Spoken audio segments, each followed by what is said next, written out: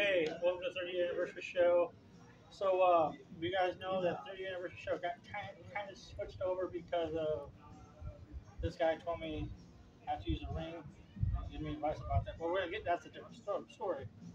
So next year we're doing a tag match. I want to talk to Mike Bolin. What's up, man? What's going on, Jeffrey? Wayne Landis, hot stuff. Man, it is wild. We are not LIVE live, but we are right here. Man, we go way back. Oh, Like two flats on the tennis. that's true. So, you know that this guy is the guy who officially retired me from wrestling in general.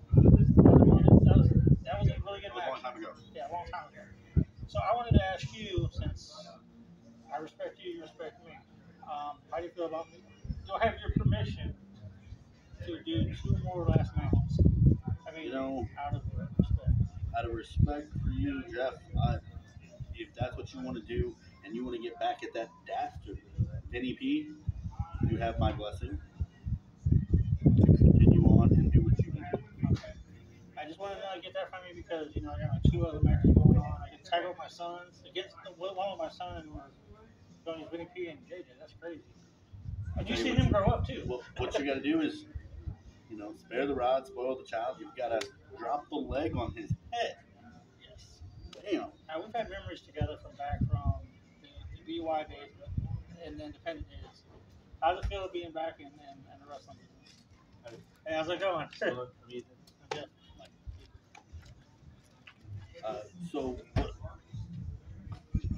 good.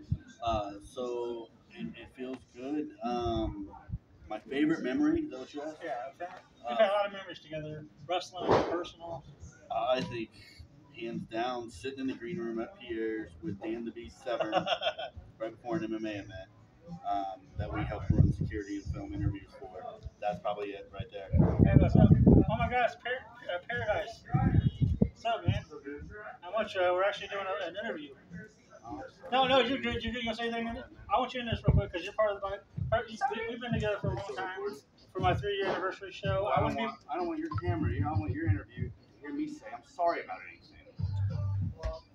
All right. You're getting me under the wrong context for this interview. All right. Now I'm interrupting this guy's interview. It's all right. Do your interview. I'll be back. All right. Well, anyways, I got you. Remember, I got stripes. Me and him go way back too. But anyways, this is Independence. Outlaw Mud Show. So, all right. See you guys later.